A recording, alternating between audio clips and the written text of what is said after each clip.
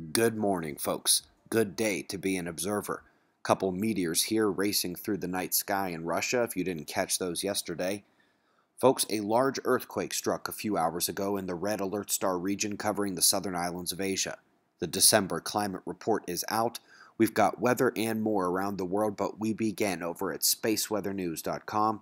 And folks, the last day on our star wasn't much to speak of. Solar minimum feels like it's here already. And this, folks, that's about the most violent thing on the Earth-facing disk. Puny. Solar wind is calming towards ambient conditions as well, with the speed dropping out. One stream ends, and so does its chances to make geomagnetic storms. We could, of course, see them when the next stream arrives from the central coronal hole. This shot is from 3 days ago, and as you can see, it looks like a lone, tight little donut hole crossing the disk. But today, we know better. That thing extended further to the left than was visible, and with the CME set to couple overnight, yesterday, in addition to this alert map, we added a global excess magnitude warning from the 10th through the 12th, not just for magnitude 6, but 6.5 and higher. Less than 8 hours later, the Philippines struck with a magnitude 7.3. This event had no chance of producing a tsunami because it struck at the transition zone, the earthquake floor, deep at the discontinuity, and at that depth, this is a blot echo itself. Folks, real quick, if you don't know where to find the largest earthquake scoreboard, listing in order the largest quake striking during the existence of the current forecasting model, and whether or not it was in the alert zone. Of course, now we have to update the list as this was the 5th largest event to occur since the model began real-world forecasting. FYI, as some of you said the full list of predictions wasn't as easy to find these days, I've now put it right below the scoreboard on QuakeWatch.net. Link takes you to the postings, maps, links for you to verify so you never have to just trust me and take my word for it. And also, that's where we post the excess magnitude warnings.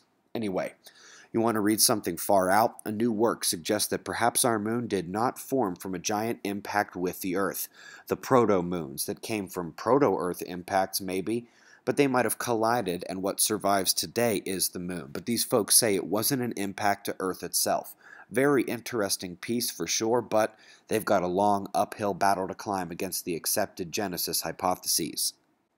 The U.S. climate report for December is out. If you remember guarantees at the end of November of another warmest year on record, whoops, NOAA says they're sorry. That December is what it took, and folks, that's the onset of the La Niña effect. Even if the index doesn't go any lower, all it has to do is survive about 3 or 4 more months, and the climate extremes swing back to cold will last into next year as well. Some quick shots around the world here. Pioneer Cabin, the iconic western U.S. structure, fell during the great storms lashing the area now. Just get through it, folks. When you come out the other side, there will be a lot of water problems that don't seem as bad after this. I have no silver lining across the pond. This is just miserable. Snow records in Greece, people without power and freezing temperatures in Turkey and even northern Africa, and record cold from Serbia to Poland has killed more than 10 people already, and they've barely begun their sweeps of some areas. Best of luck.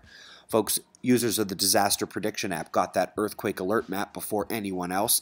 To get it for your device, just click the links you'll find on any of our websites. And of course, there's no reason you couldn't have predicted the earthquake in the Philippines as well. There were signals above the ground and below our feet. Come learn how at Observing the Frontier 2017, the Observer's event of the year. Scoreboard and other quake info is at QuakeWatch.net. Obviously, it's 4:20 a.m. in the new Valley of the Sun. Eyes open, no fear. Be safe, everyone.